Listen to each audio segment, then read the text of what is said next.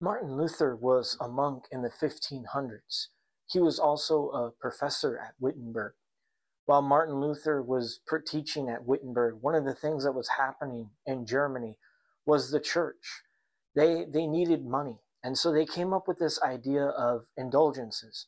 Indulgences was a piece of paper. A person could buy God's pardon, God's forgiveness for their sins, but not only their sins, they could buy time off of their time in purgatory.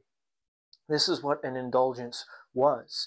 And the church was teaching that a person who purchased this piece of paper, they could buy God's pardon.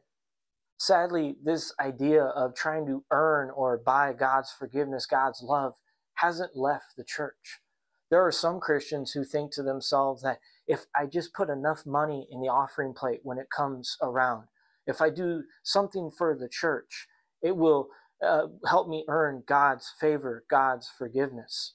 There are some Christians who think that the good that I do, all these good deeds that I do in my life, they can outweigh the bad that I've done when it comes to the end.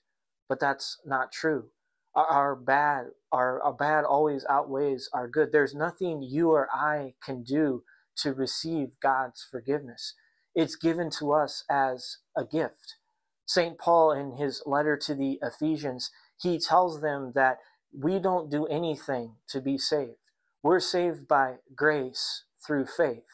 Faith being we're saved because we believe in Jesus. We believe what he has done for each and every one of us by his life, death, and resurrection on the cross. Indeed, there was a price to be paid for our sins, but you or I didn't have to pay for it.